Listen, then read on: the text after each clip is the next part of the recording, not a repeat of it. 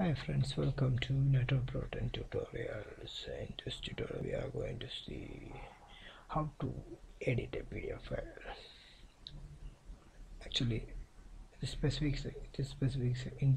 section we are going to see how to edit text or image files in a PDF using Nitro Pro. And this is our page. I want to edit some textures and images contained in this PDF. I want to edit. For that I click on this edit button and click on it, and then the interface, the ribbon of tab is converted to the format tab, and here we can edit and change the font of this tab, also the size like this, and can also edit images, and you can also send to back, bring to front. Or send to back means it will see in your background, and it's easy to do that with this software. The editing is very easy, and you can also change any text files after finishing this. Just enter outside of this tutorial or text finishing, text typing. That's it. You can also add images from your computer file.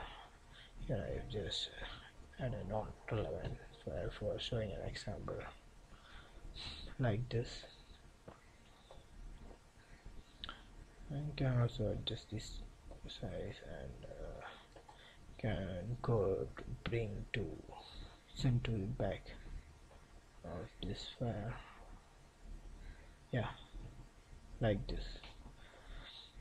And you can make this file, if it is a scanned document, and this is not a scanned document, but if it is a scanned document, you can convert it to a OCR by using this make searchable and editable, or make searchable.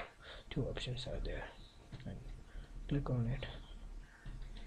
Let's see what is happening. It's converting image-based pages to editable text. This is a very useful tool for when you are using scanned text pages as images. You can convert the image textures into the editable text using this OCR tool.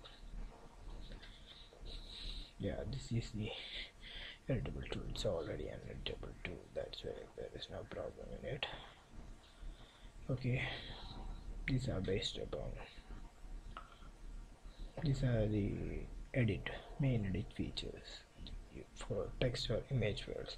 And next tutorial we are going to see how to insert pages, delete pages, crop and rotate. Bye bye, see you in the next tutorial.